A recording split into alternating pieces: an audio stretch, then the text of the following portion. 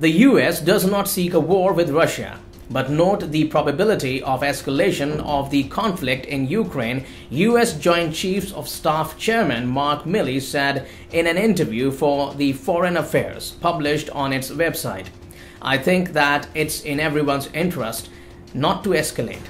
Russia does not want a war with NATO or the United States, and NATO and the United States does not want a war with Russia.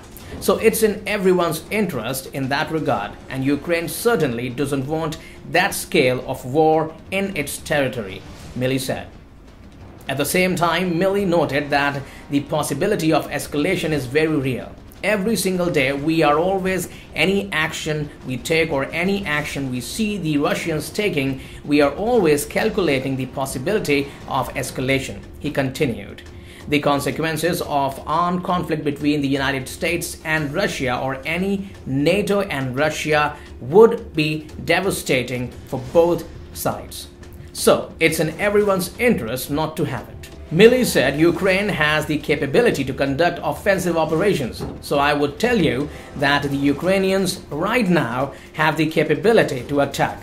They can conduct offensive operations, and they also have the capability to defend, significantly enhanced from what they were just a year ago for conventional operations, Milley said.